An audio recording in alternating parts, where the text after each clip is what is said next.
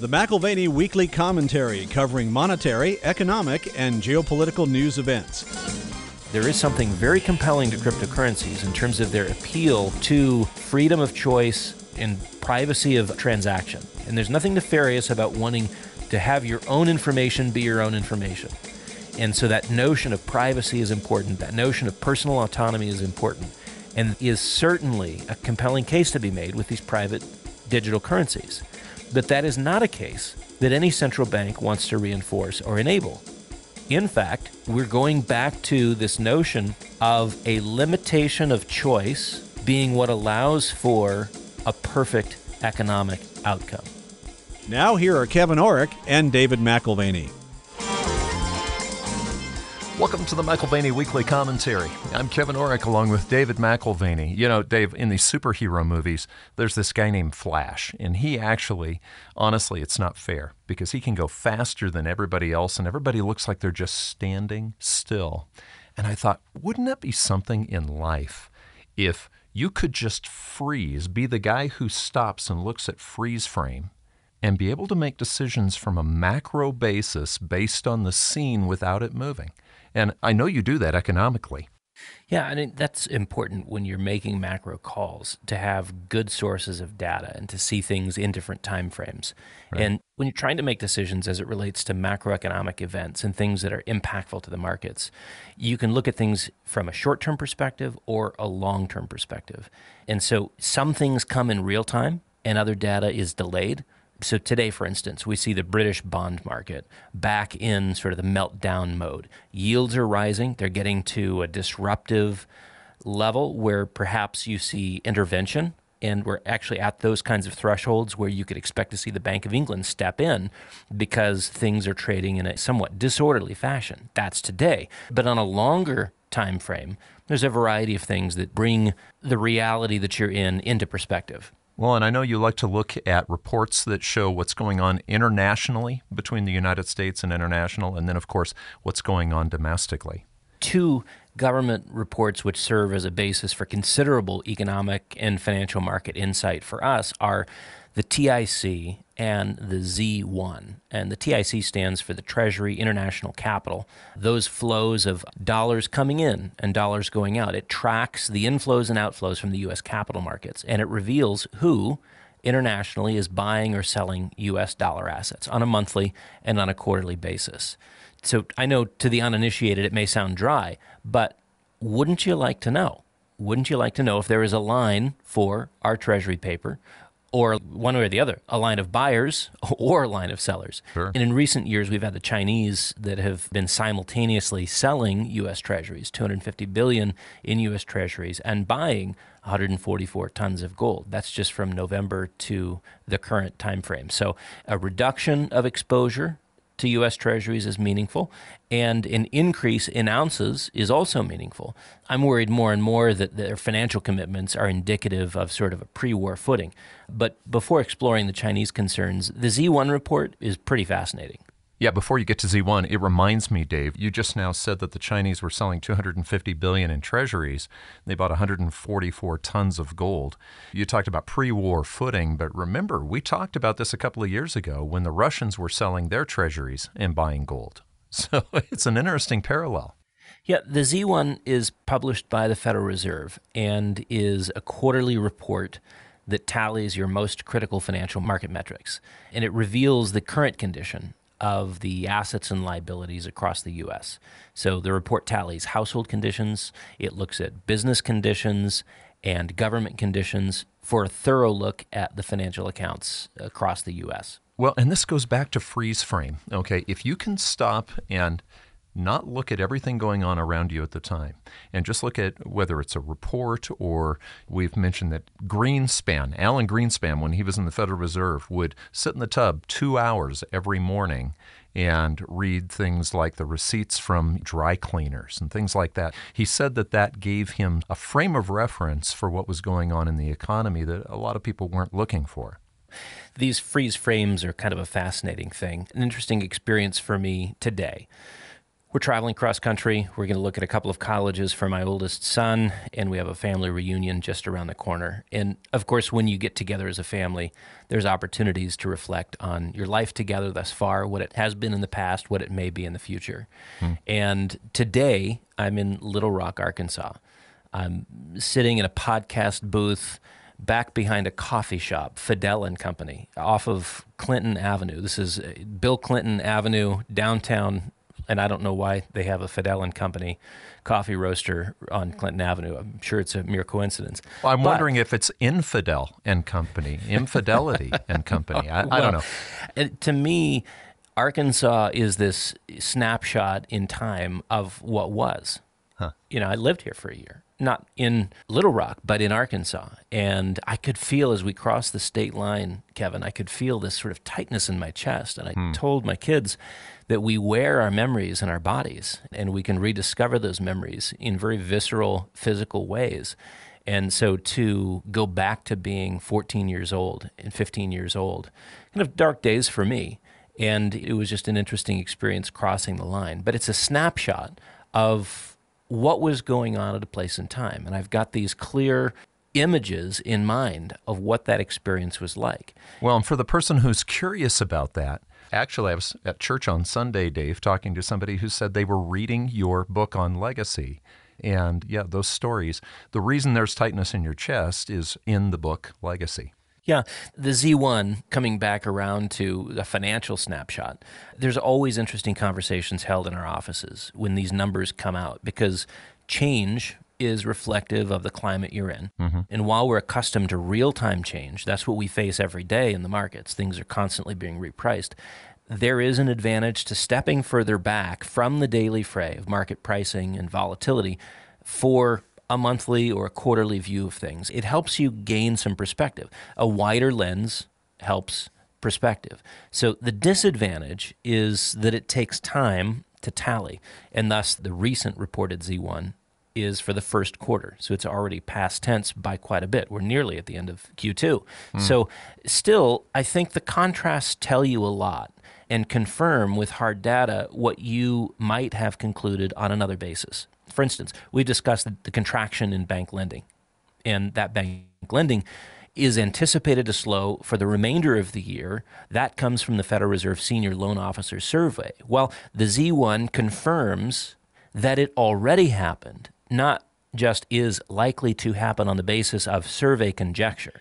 I have a client that we've talked about before who listens to the commentary. He has his family listen to the commentary. He's a gentleman farmer, but actually his specialty is banking. And he's president of several banks, or has been, of banks that he's turned around, and actually is currently with the banks right now. He called me yesterday and he said, I heard something about the imminent failure list on banks. He said, I just wanted to confirm this with you. And I said, why are you calling me? You understand more than I. He says, well, it's because I'm genuinely concerned. And, there is a genuine concern right now in the banking industry. Loans, we're seeing a dramatic drop in the amount of loans that are being given out. Well, that's right. If you go to a car dealer, what do? They sell cars. And so the volume of cars out the front door matters. And if they're not selling any cars, obviously you've got an impaired business. Loan growth is the equivalent of cars being sold by a dealership. They have to put new loans into the marketplace to be generating more money, increasing their revenue. Loan growth in Q1 was only $31 billion. That was down from the fourth quarter total of $356 billion. Now just let that sink in. Wow. The quarter-on-quarter difference, 31 down from 356, and it's well off the seasonal 2022 peak in lending, again, during Q2 of last year, which was running at an incredibly hot pace, $549 billion in Q2 at the peak of bank lending in 2022. So for reference sake, the quarterly bank lending numbers have never exceeded the Q1 2020 number. Go back to COVID, go back to direct interventions, go back to the government handing out money, and that money getting pushed out the door as fast as possible. That was $561 billion. That's the first quarter of 2020. Q2 of last year, $549, just barely missed it. And then again, Q4 of last year, 356. Q1 of this year, 31. Do you see what I'm saying? Oh, yeah. By contrast, 31 billion in Q1 of this year is a veritable collapse. Okay, now I'm thinking of another episode of, this time it's not The Flash, but it's Star Trek. And I remember one of the early Star Treks. This is back when James T. Kirk, there was a scene where one of the characters was able to go much faster than the others. And so they would see everybody just standing in the room, and they could make decisions based on these frozen figures because the speed was different. Now, let me ask you a question. If you see, what is that, a 90% drop in the amount of loans that are being given out? If you see that and you're freeze framing, is that a precursor to a recession? So let's take out those big numbers, 561 in 2020, 549 last year, this time, Q2, 2022. Take those out. Step farther back, look at a longer time frame. 5 quarters, bank lending averaged about $370 billion in loan growth. If you step back even further, a 20-year average from 2000 to 2019, it's nearly as high, $363 billion a quarter in new bank loans. So Q1 is well off the mark. You're right, we're talking about a 90% reduction. March's banking crisis was certainly a factor, but that was like a crescendo. Remember, March, you've got January and February, which precede it. So like a crescendo, it's building, and then there at the end of the period, you go from drama to high drama. I think that puts that SLOOS report, the Senior Loan Officer Survey from the Federal Reserve, it puts that report in a different light. A continued reduction or maintenance of tight credit at these levels is contractionary for economic activity, and it's consistent with a recessionary dynamic evolving and unfolding in the second half of this year. Now, I doubt very seriously, if you're looking at future Z1s for the second and third quarter, that this 90% decline will be anywhere as dramatic. In fact, it might pick up again. But a reduction from 363 to 31, that quarterly trend is still noteworthy.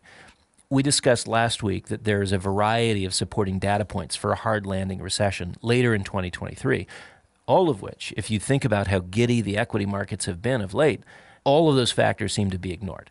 So we're talking about bank lending dropping, but what about household debt? I mean, are people charging things still? Yeah, I mean, looking at household sector, the growth in household debt has been shrinking. If you go from the third quarter of last year, it was running at a 6.43% growth rate. Move on to the fourth quarter, it declined from 6 and change to 3.33, still growing, but at a much reduced rate.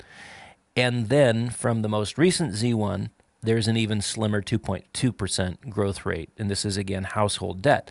Of course, with mortgage rates hovering around 7%, that's on a 30-year fixed-rate loan, it's not surprising that mortgage debt drops from almost 9%, 8.79% to the 2s.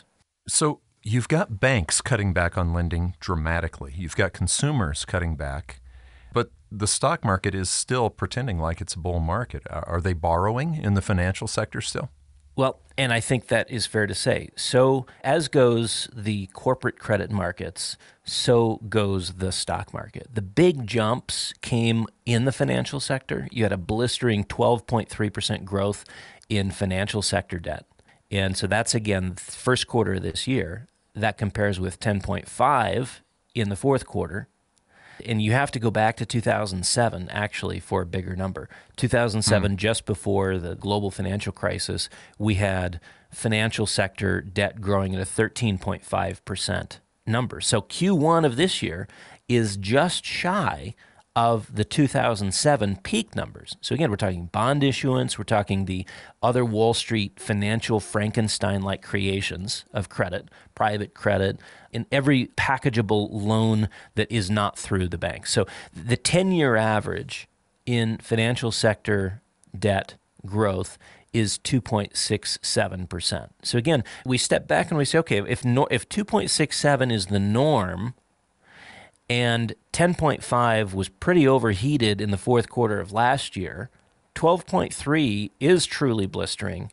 And we've only had one number in recent memory that was higher, and that was 13.5%, 2007, just before the global financial crisis. So Wall Street does get giddy. The stock market does get giddy. And as long as there is bond issuance, that gives plenty of rope for the stock market to hang themselves with. And I think that's what we're really talking about here, is a surprise for the financial markets. But up until that point of surprise, there's a lot of elevated sentiment. Yeah, in a way, you actually have real thinking going on possibly in the banking sector and with consumer loans. But the financial sector is sort of known to hit every high possible at the worst time. So hair on fire, borrow as much money as you can. What's the stock market selling relative to forward earnings right now?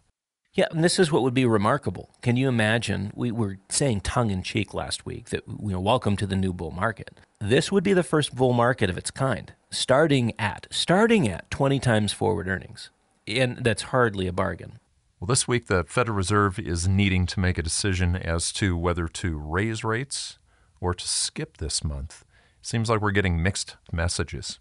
Well, this is a very tough situation to be in. We've got CPI softening just a bit, and yet we've got the stock market, which is already going bananas, right? So what do? If they say we're going to skip it this time, we're not going to raise rates, or we're done, then all of a sudden the stock market goes into melt-up mode. It's encouraged by the fact that you may have a reduction in interest rates, and that is just fuel for the enthusiasm fires in the equity markets. So this is a tough position for them to be in, because on the one hand, you've got inflation, which is moderating a bit, and so maybe they should pause. But if they do pause, and this is going back to, I think it was Plosser from the Philadelphia Fed, who said over the weekend, you got to be careful what you signal here. If you don't continue to raise rates, the market is going to assume that that means not a skip, but a reversal, and they'll go wild. So there's some market savviness applied to what they're doing, but the decision this week is clearly consequential. This is why I think it's so important to read the Credit Bubble Bulletin and Hard Asset Insights on our website, because these are difficult times, but you've got people who've watched. Doug spends all day, every day. I mean, when was the last time Doug took a vacation?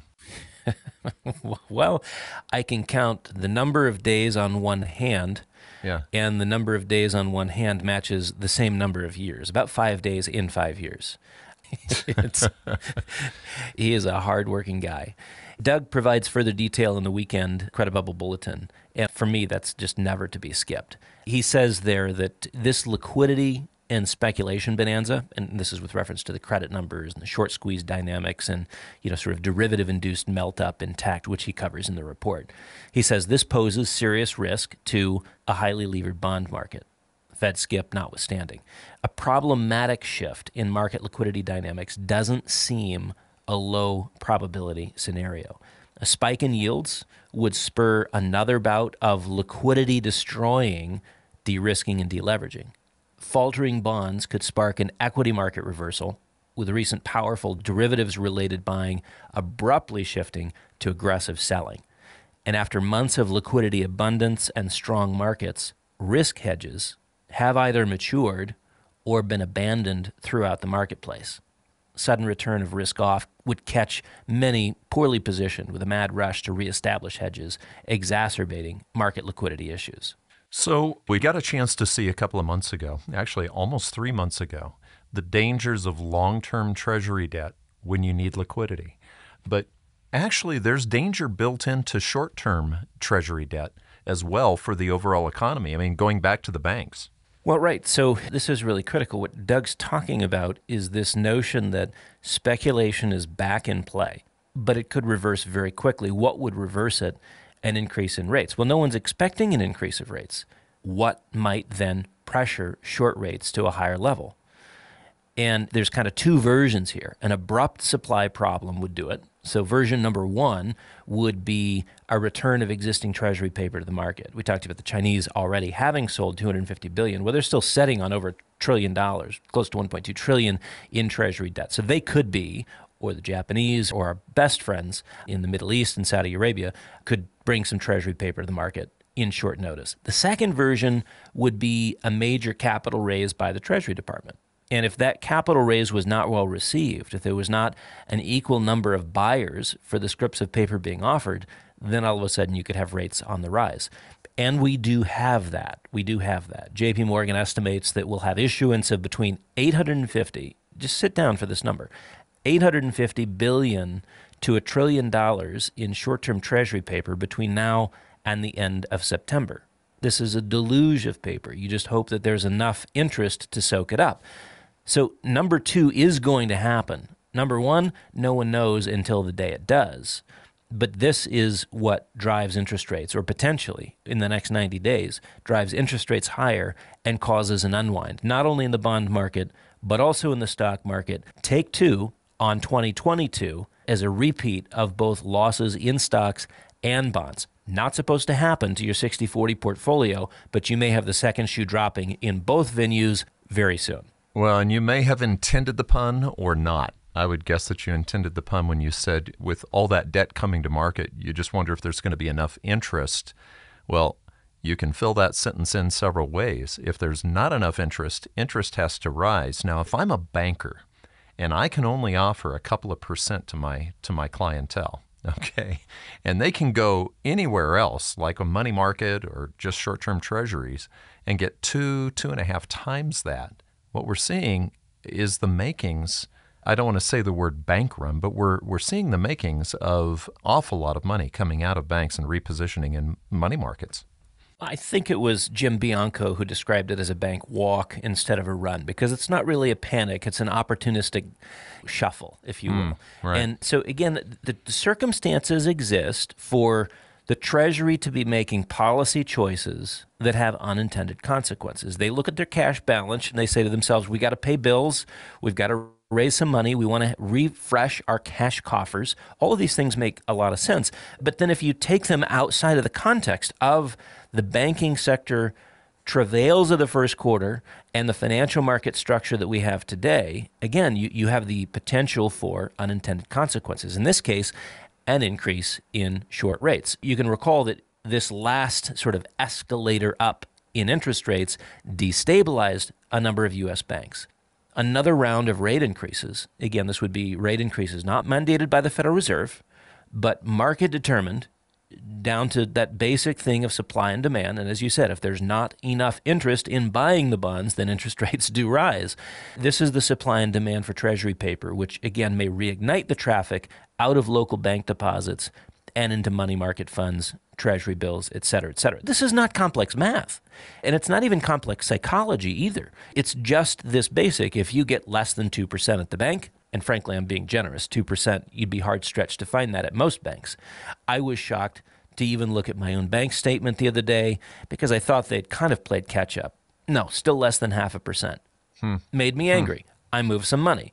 But in a money market fund, you're talking about one bump higher. If we just get a little bump higher, you will be in a range for money market funds of between 5.5% and 6%. Where does your money go? Little thought experiment. Does it stay or does it go? 3-month T-bills today are at 5.1%. That number could be 6% without that adequate uptake of the $1 trillion in new Treasury bill issuance. We're talking about in the next 90 days. Short-term Treasury bills at 6%, that is a bleed out for the U.S. banking system. The $1 trillion, again, that's supposed to be with less than 1 year maturity, so all short-dated. Before Q4, we're likely to see a non-Federal Reserve authorized increase in rates, and therefore another chapter in bank stress, along with bond and stock market double-barrel blasting to the downside. One of the things that you should consider doing is having a healthy cash position. And the best way to play that cash position is by rolling very short-dated paper. That's still a good cash management strategy. Or own ounces, frankly. Yeah, well, and that's where I was going with this. You can either just roll short-term paper or you can roll out. You know, there used to be this saying, do you want to roll over or do you want to roll out? Well, you know, at this point, the Chinese have been rolling out, and they've been making it pretty public. It's unusual for the Chinese to be talking about how much Treasury paper they're selling and gold they're buying. Yeah, we mentioned Chinese selling of Treasury paper, and in recent years, it's totaled to $250 billion in Treasury reductions. Here are a few thoughts on managing the flow of information. First of all, China kept its gold holdings private for many years. Very. Yeah, so the fact that they report those figures today, that in itself is noteworthy. You don't change the way that you report your data unless there's a reason to. That they have added to those holdings and reported that information 7 months in a row, including another 16 tons in May, bringing the November 22 to present total to 144 new tons of gold, is also meaningful. They've long been buyers and didn't feel compelled to share that information. They are still buyers, but would now like you to know about it. It reminds me of the commercial years ago when E.F. Hutton talks. People listen. Yeah, and China's talking right now. I'm wondering if people are listening. Well, people should be listening because when Xi Jinping talks, it's very important to know what is being communicated. Sometimes you communicate by saying nothing. Silence. What is between the lines is potent information. When you choose to communicate something that previously you had chosen to keep quiet about, the shift in data or information dissemination is also important. China is not alone in its gold purchases. You've got many central banks who are doing the same thing. China is unique, however, in shifting from opacity to transparency in its metal purchases. So while the intent of that shift remains a matter of personal conjecture, I don't know why they made that shift. I do think that the rally cry of de-dollarization is at least indirectly amplified by publishing those PBOC gold holdings. So the implicit messaging by the Chinese is powerful. I think the secondary question in my mind is, who is their intended audience? So if China is the E.F. Hutton and we're supposed to listen, even though they're not giving a full explanation, they're revealing things, I guess Hungary is the one that they're allowing to talk for themselves, and Hungary hasn't had any problem telling people why they're moving out of treasuries and into gold. Many years ago, there was a book written by Fareed Zakaria called The Rise of the Rest. And it was kind of an echo of the Goldman Sachs guy who had coined the phrase, the BRICS nations. You've got Brazil, Russia, India, China, South Africa. And these are sort of your upstart nations that are kind of a part of a new consensus, a new direction. The breaking of dollar hegemony and the old order of things was going to be replaced by a new order of things. And again, I think this was Jim O'Neill at Goldman Sachs. Zakaria catches the same energy, and that is what is on display with the Hungarian government. Halfway around the world, we find a more explicit messaging of sharing openly why they want more gold.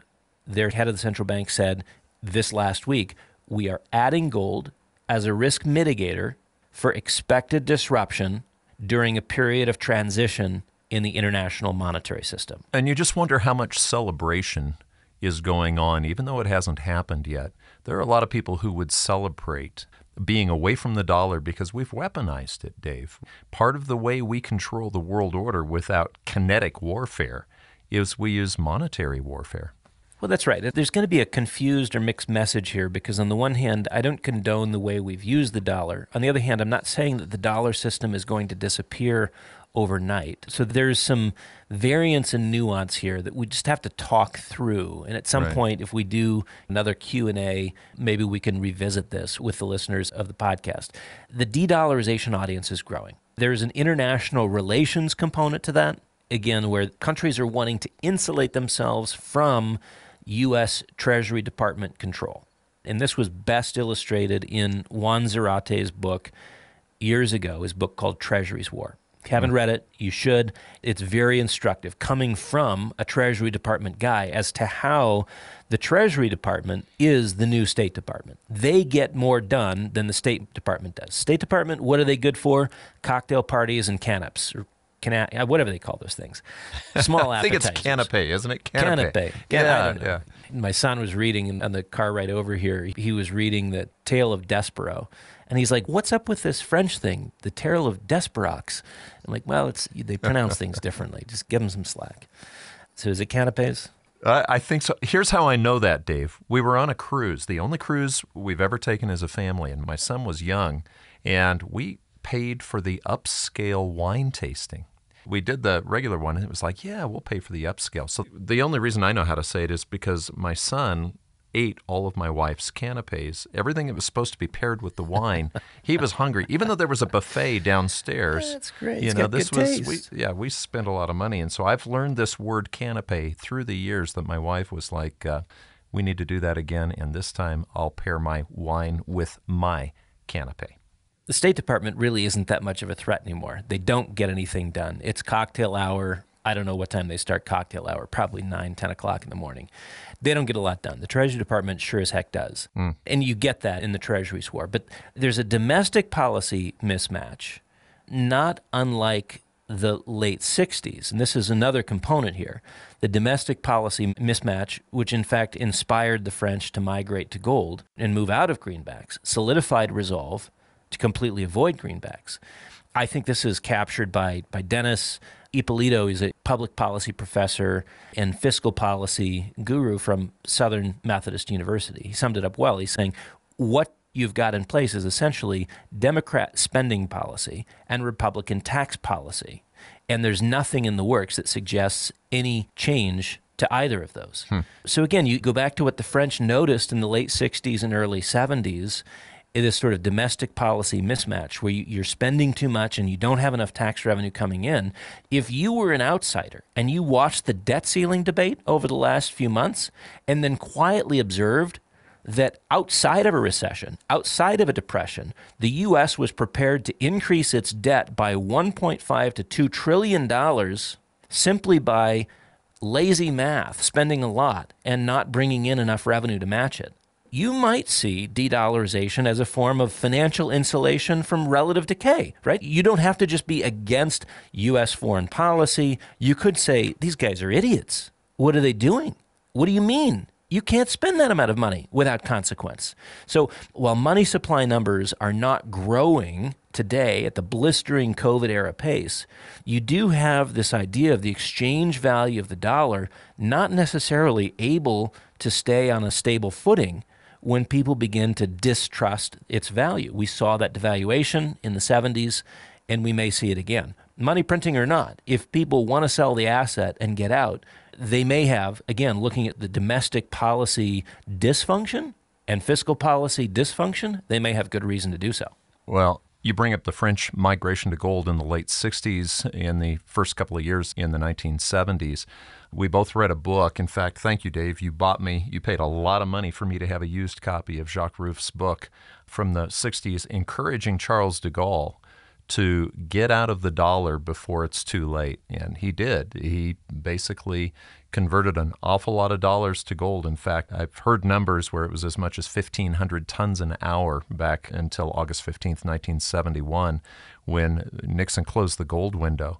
But that was a major currency paradigm change when Nixon closed the gold window because of what the internationals were seeing with the dollar, and they were de-dollarizing. Now, the question I have is the next currency regime change, is it the central bank digital currency?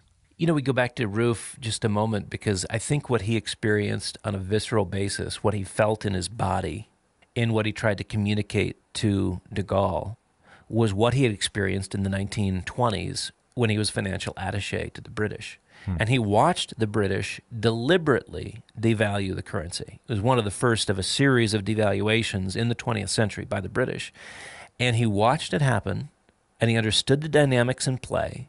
And when he watched it happen again, a deliberate devaluation, not a gradual devaluation, but an overnight chopping of value, he was concerned. And he wanted de Gaulle to take action. That was the impetus, was this snapshot in time, this reflection back to the 1920s, and this reality that if we don't take action, we will pay a price too dear. So this goes back to freeze frame. Freeze frame every once in a while. Stop and look and say, what have we seen before? So currency crisis within the decade, I think that is very likely. Will that be the necessary precondition for sort of the broad adoption of a primarily or even exclusively digital currency alternative here in the U.S.? I think that's what you're talking about. A currency crisis, a crisis of any sort, allows for a pliability of mind amongst the electorate. So this would be the central bank digital currency variety, which is in the testing lab today. It would not be the free market variety. The dollar is not going to disappear overnight, but it may well appear differently than it does today as it reemerges in a digital format. given a rapidly deteriorating confidence in institutions, I can't see this being an entirely voluntary transition. So again, when I think of crisis dynamics, when I think of devaluation, when I think of Jacques Rueff and the policy choice to devalue one time, we saw this in 33, a 65% devaluation overnight. Crisis opens the mind, crisis opens the social will. Mm-hmm. And I think that brings us back to that oft-repeated Ken Rogoff quote, which at this point should be obvious to the crypto crowd, but likely it is still not. What the private sector innovates, and he was saying this specifically about cryptocurrencies, what the private sector innovates, the public sector regulates and then appropriates. He couldn't have been clearer than that. Policy decisions against cryptocurrencies have been in lockstep with that exact progression. Private sector innovation, public sector regulation, and ultimately appropriation. On Sunday nights, my wife and I sometimes watch America's Funniest Home Videos. And the vision that I have, cryptocurrency is actually a pretty clever idea for freedom and for privacy. But it reminds me of this clip that I remember seeing. This little girl had raised from a caterpillar this butterfly, and it was time to finally let the butterfly go free. Now, I'm thinking the butterfly being cryptocurrency, and she does, and they've got the video going, and within a second, a bird sweeps down and eats the butterfly. I mean, it's so sad for the little girl because, she spent so much time, and it was a good idea. Moment. It's poetic. It was a good idea, but the problem is the bird, in this case being the government, Rogoff is right. I'm sorry. They're just not going to let that butterfly go free.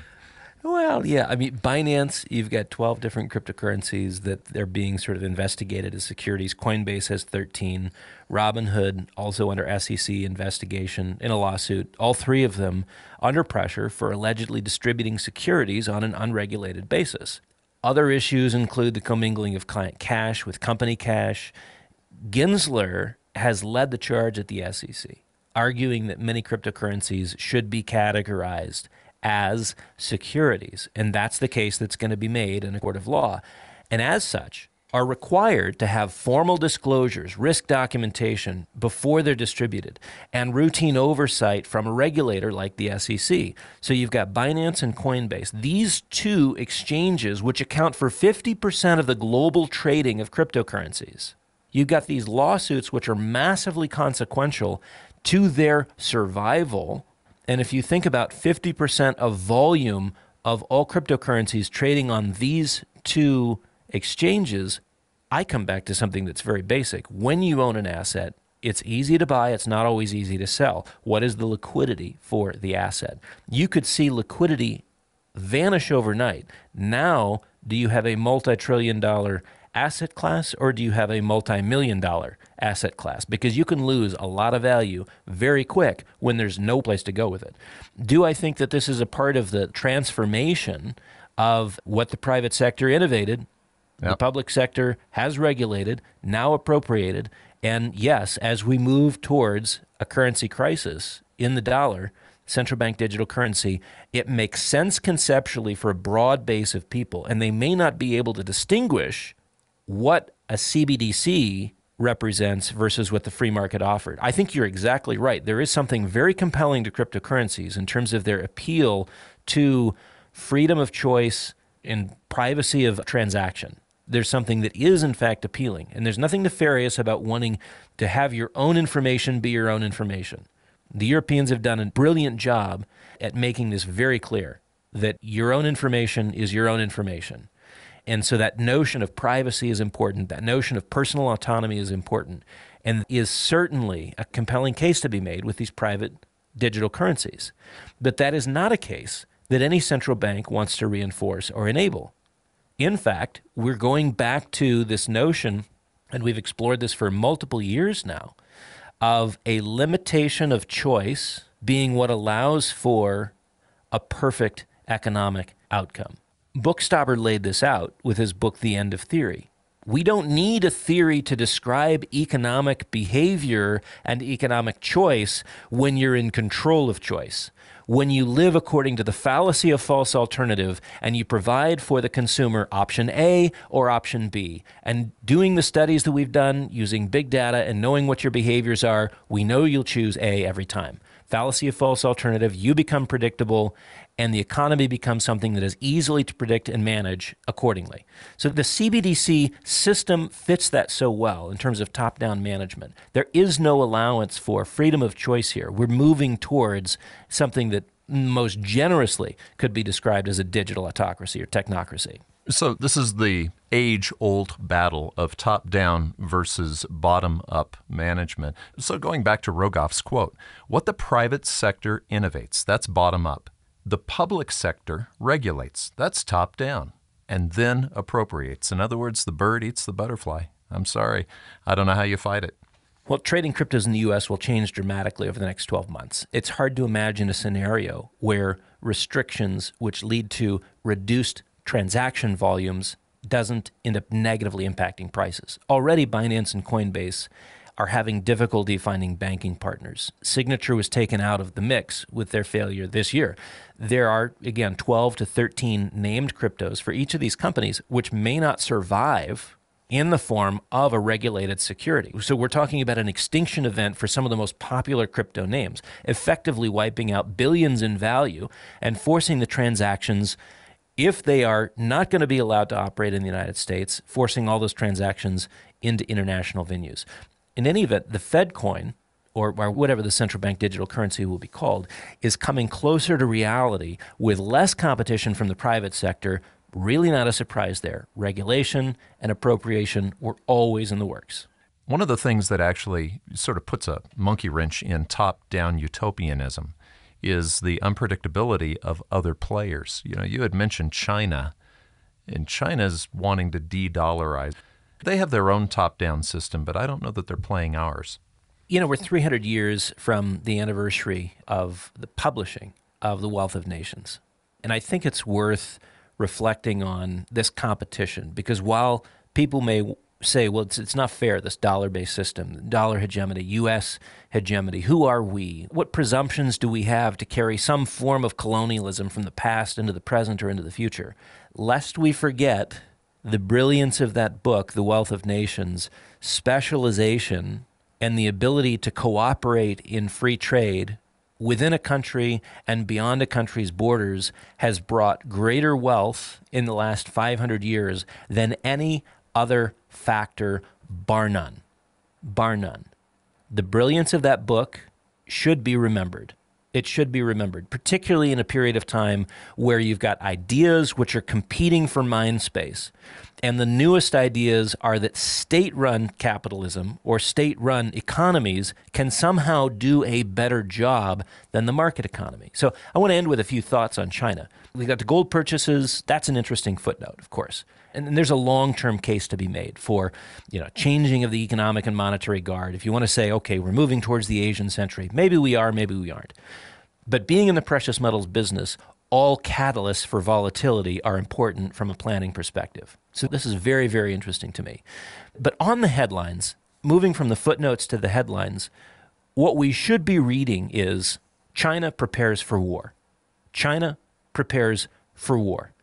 That's your freeze frame. That's your freeze frame. The time is not quite now, but it may soon arrive, where the gamble on violence, where the risk versus reward metrics are compelling to the Chinese. And so we tend to think of this de-dollarization as perhaps an opportunism, an upset, a move towards the monopoly, an opportunism in unseating U.S. hegemony, to be sure. But I think the Chinese will be attempting to solve domestic issues even more than they will be seeking some sort of extraterritorial expansion. Is their vision of the world a world which is sort of subject to Chinese rule? They've got bigger problems, more immediate problems. And I think that is of a domestic character. While Taiwan may seem to us to be that expression of expansionism, from the standpoint of the Chinese, there's nothing expansionary about it. It's merely a reclamation of their territory, following the same logic that the Russians used when they invaded Crimea in 2014 and then Ukraine. The lessons learned from the Russian debacle was that time is a luxury that no one can afford. You don't want your enemy or the friends of your enemies to have time to organize a resistance. To win, it must be decisive and quick. So the domestic political considerations, reducing social dissatisfaction, redirecting animus away from the state and towards a nationalist agenda, that is now a Chinese imperative. You've got youth unemployment at record levels. We talked about over 11 million people graduating from college. Less than half of them will find jobs this year in China. You've got a credit boom without equal in the history of the world, and it's on edge. We are near a credit and financial market bust in the Chinese markets. So in the midst of ratcheting up population surveillance, people controls, what COVID provided is sort of a perfect test case for moving people, restricting movement. Chinese war preparations are not for us. Chinese war preparations are not with the U.S., in my opinion. But Taiwan could fall in a week. Nothing drawn out. No resistance for the West to support. And I think that China knows it has a window of opportunity. We have a compromised White House, both from its Ukrainian and Chinese business dealings. And that kind of leadership is easier to roll over than either a reinvigorated Democratic leadership, perhaps RFK Jr., or the GOP alternative, and a DeSantis, or what have you. A Taiwanese incursion is more likely to occur between now and the end of the year, particularly given the pressure that Biden is now under, with no less than 3 Form FD 1023s, these filings of malfeasance and concern over Biden's business dealings in the Ukraine. You also have a Burisma director willing to provide audio tapes documenting the Biden family payoffs. I mean, wow. On top of that, you have the FBI complicity in covering for the Bidens. This is reminiscent of Clinton-era skullduggery. And I love this. I'm recording this off of Bill Clinton Boulevard or Avenue or whatever it is, downtown Little Rock.